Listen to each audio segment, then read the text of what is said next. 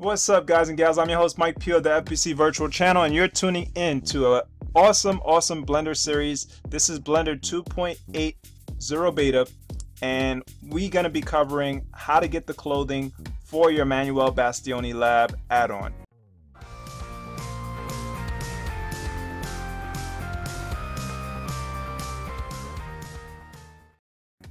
If y'all folks watched my previous session video, you should have watched it by now. Hopefully you did. If you missed it, you can check the video's description area to get that session and any other previous sessions that are covering Manuel Bastioni, the add-on for Blender 2.8 beta.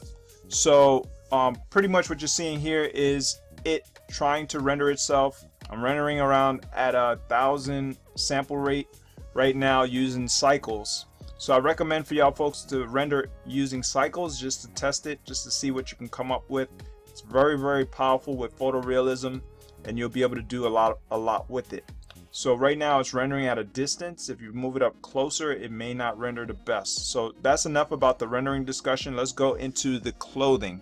So how to get the clothing working, how to get it to interact and respond to the armature so you can pose it properly, things like that.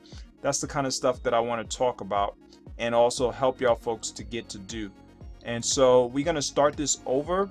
I already got her saved, so I'm going to go to a new project and I'm going to start a him project instead of her. So we're going to go into creating a 3D asset of a male character, since I already did that particular character. What is the Manuel Bastioni Lab? I'll talk about that just briefly, but I talked about it in my previous session. Pretty much it's a tool where you can auto-generate human characters or human 3D models. And if y'all folks never seen it before, pretty much this is the add-on. Like I said, check that actual video description area to get the add-on. If y'all folks haven't got to it, there should be a link to get the add-on as well in that video description area, and the video that showcases it if you want to get that as well. So what I'm doing here, I'm just unchecking certain things. This is how you start it out. You can also select up here what type of character you want. So we're going to go with a Afro-American male. It may not work the way I want it, so I may have to choose the Caucasian male. When I talk about that, I'm talking about the clothing. So I'm not going to use the inverse kinematics. That's just basically applying a higher level rig to it. I'm going to leave it plain and blank without that, and I'm not going to add the portrait lights, studio lights. I don't need all that stuff. All I want is to use EV materials, and I'm not going to use basic muscles at all right now. So we're going to go and click the create character option, and that's going to bring the character in. You can also add the assets in there ahead of the character if you wanted to, so you go to asset library and then play with that. But for now, I'm just going to bring in the character just to show y'all folks how the issues that I have sometimes may be something that's going to affect you as well. So you can see it ahead of time, so that way you can avoid it if you want to avoid it in terms of adding the clothing. There's other ways to do it in terms of fixing the clothing and stuff like that. I'll show y'all folks how to fix the clothing if it doesn't work out for you. As you see, it may not work out for me here as well. So now I'm done with this. Say I went in, I did all the customization. This is all the customized stuff that you can do.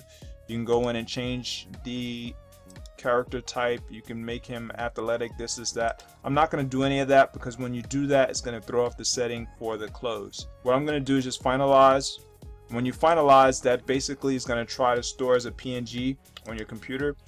So I'm just going to put it in an actual Manuel Bastioni Lab folder that I'm going to create, and just I'll put it in Cool Dude. I don't know, we'll call him Cool Dude version 1. You're gonna notice sometimes that it says not responding on the upper left corner. Don't worry about that. If your computer doesn't freeze, you can keep going. It's gonna take a little while for it to go through, and that's basically how you finalize it. When you finalize it, the benefits towards the tail end is that you're gonna see that you have more capabilities. You're gonna have your shape key options where you can utilize shape keys. You're gonna have the ability to play with a face rig, but for now the face rig is not working for me, so I don't recommend for y'all folks to mess with it. But if you do, you're gonna notice that face rig may not work. in order to activate it, you got to be activated on the armature. But we're not talking about that. Let's go into asset library. This is what you came to watch and also to learn. So you go to asset library.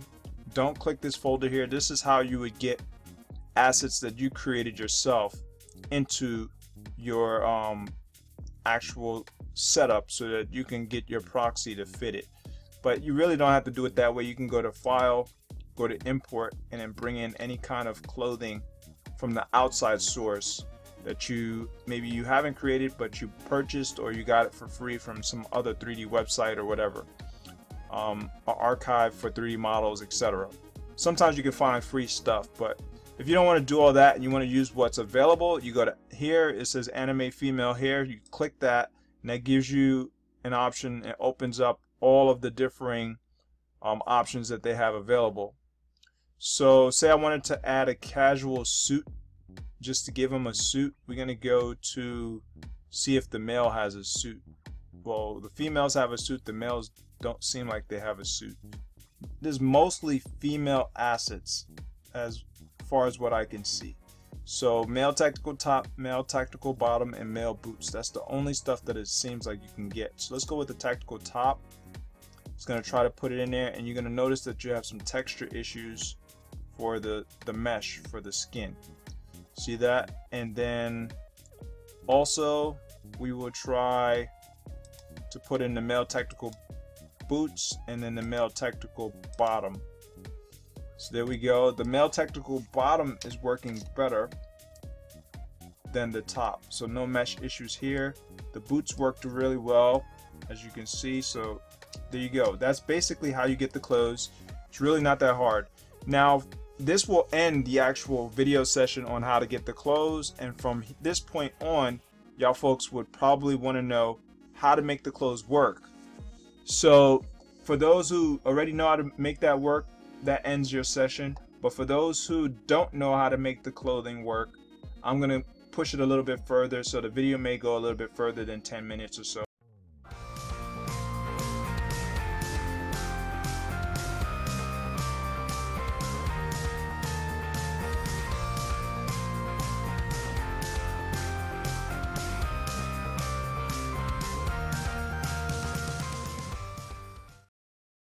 Alright folks, so this ends that session. I just wanted to let y'all folks know the full actual video is going to be uploaded after this one. So I'm going to launch this one first, and then I'm going to put the full length video after that. It's going to go into almost an hour long.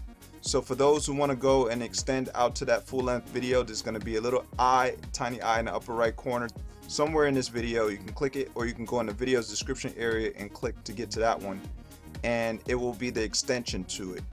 I'm gonna be doing some videos on rendering. As you can see, this is her actually rendered, and when I said her, this is the character right here. I did this character right pretty much after I was showing folks how to do the clothing and stuff like that for Manuel Bastioni, and this is her right here. And so I'm going to show y'all folks how to get the best renders out for Manuel Bastioni through this actual tool, through Blender 2.8 beta, and also to play around with the textures and stuff like that. If y'all folks want to check out that video, most definitely check out the very next video session that I have to launch. And feel free to subscribe, feel free to hit the thumbs up if you like the video, and feel free to smash that bell icon like no tomorrow if y'all folks want to get my very next video in this session and series for Blender.